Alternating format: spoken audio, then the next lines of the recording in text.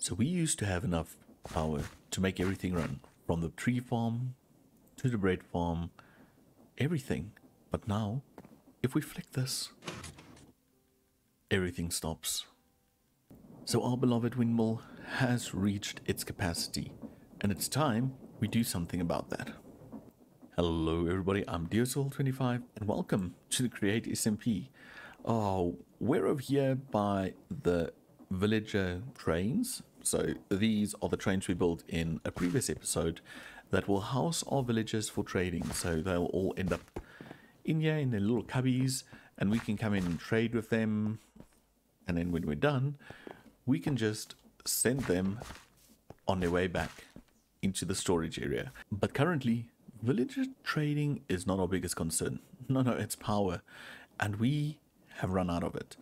So what I was thinking is that in today's episode, we look into building our first ever steam engine to get some basic power into the base and make sure we've got a bit of extra so we can build a few more machines and not have to worry about running dry. So I want to get right into that, and let me go show you the area where I thought we should do that. So over here we have the starter house, the windmill, this little path we had made running down, and this river that we said we want to incorporate in some form of power. Well, that is it. You guys can see I destroyed some of the landscape over here because that is where I think we should build our little power farm, because we've done a lot on the backside and I think this area needs something, and I hope I can do something nice about it. So I think first things first, let's get in the steam engine itself. And here it is, the steam engine.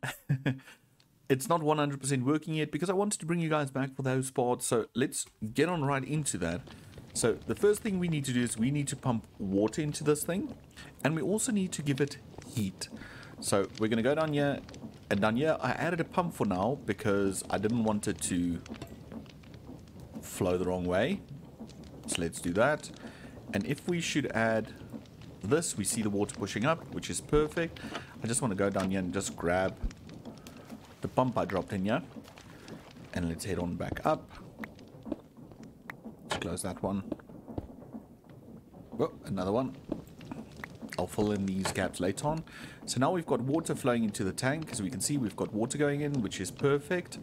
And now we need to give heat. So currently it will produce 2000 stress units via the 9 engines, but let's give it some heat. So we're going to tell it needs to pick up lava buckets from here, and it should deposit them into these blaze burners, but also it should place the empty buckets into this thing here. And if we push this down, there we go, it's working. And now I'm going to chuck into here 9 buckets. It sent all 9 out at once, so I quickly want to stop that. Let's just make this so it's 1, and just 1 on this side. So we'll constantly only dispatch 1. Let's try again. So it should drop them out singularly. Goes up there. Gets filled. Comes by this way. We've got quite a lot of lava. I might expand the lava farm so the hand will pick it up. And we'll put it in the burner. And there it goes. So now we went from producing 2000 stress units to 16,000 stress units, and our heat's only at 1 bar. So it's going to constantly continue doing that, and it's currently going very slow, but I will speed that up with one of those rotational speed controllers. There we're up to 32,000, and that's just of it. So now the last thing we need to do is we need to go up all the way to the top there. Let's see if we run around this way. Whoop, we missed that jump. And if we go up here,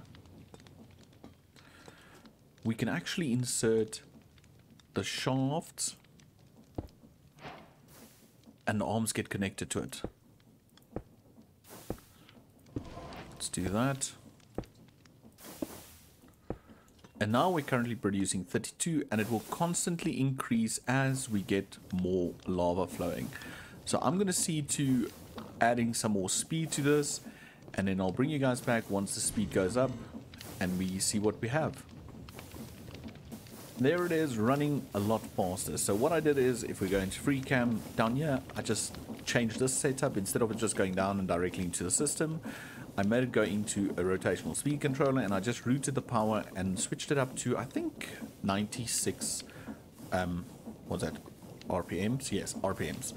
So 96 rotations per minute, so it sped up the belts, sped up the hand, and now we're currently producing 47,000 stretch units via 9 engines. I did test it. If I add more engines, it doesn't change the amount of stretch units, so that will stay like that. The water's also doing quite well. It's adding a lot more, which I'm happy about. And yeah, lava's also picking up, 88. So I might still expand this, because it's currently, what's this now, 1, 2, 3, 4, 5 by 9. So I might just make it a 9 by 9 grid. But at the moment, it seems to be keeping up. I'll just keep an eye on that. So we have power, and it looks cool, but I don't think it fits into the area. I think it stands out like a sore thumb. And maybe that we should try and replicate something like this in this area and incorporate the steam engine. Yeah, I think we need to do that. So what about a little time lapse? Sit back, enjoy.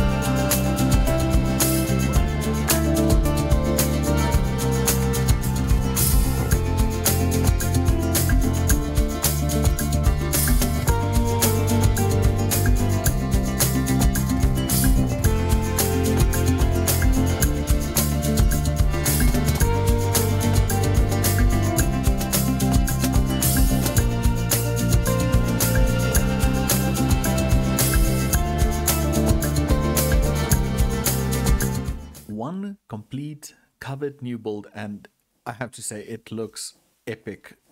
The integration of the steam with this current style worked out quite nice. So if we head on in, we've got the steam power sticking out over there. We've got this little walkway going down. Around the corner we've got a little area. I need a door still, and if you walk in, you actually see the entire machine. You've got this catwalk looking down.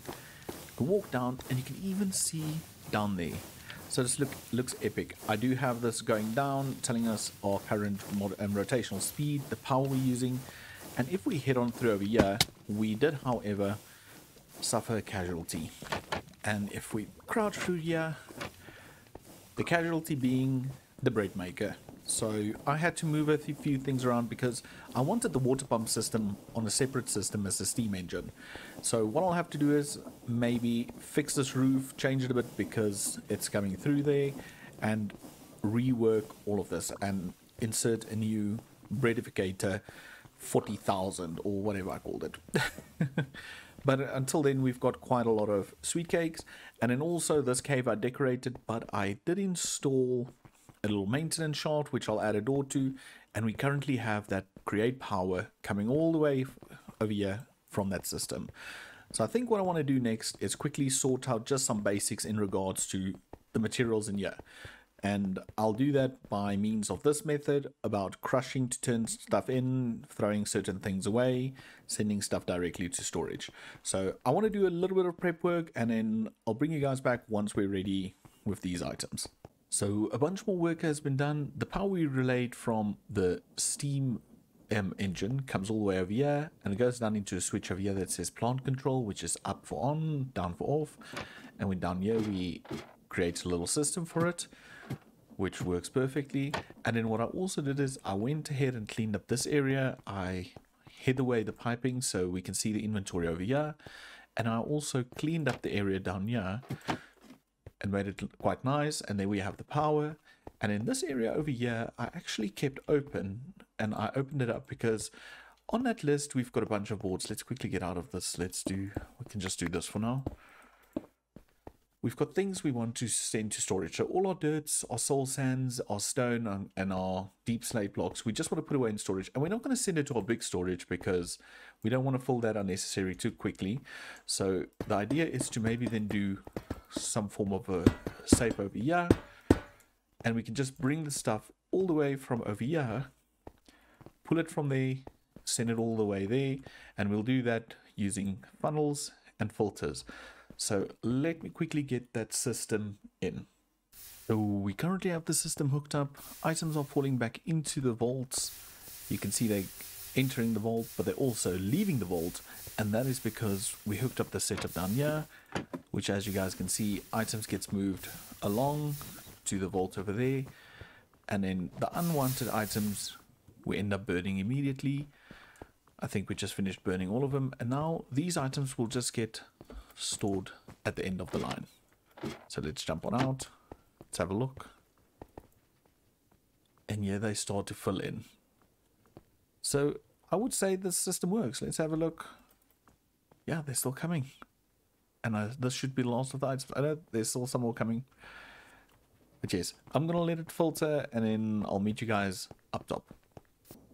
Okay, so hear me out. I might have built a little bit more between clips. A whole lot more. So let me quickly run you through. So what we have over here is encased fan that blows upwards, and basically behind this we've got a filter with all the items we want to crush. It gets blown into this buffer. This buffer has a bit of items in it, but it also has a stockpiling switch which turns off this mechanism that releases the items. So when this is full, we won't have items sitting over here and despawning. And then these items go all the way along this conveyor belt. Over here, let's just quickly jump up here. It's like a little gymnastics course. Over here we've got two brass tunnels, two brass tunnels, and what they do is this one has a filter in exactly the same as the one we have over there. It just separates all the items, and this one just has cobble. So what we do is we just crush half the cobble and the other half gets deposited into this vault. So we have some backup cobble and we're not losing all the cobble. And then these items all go into these brass funnels that then split them equally.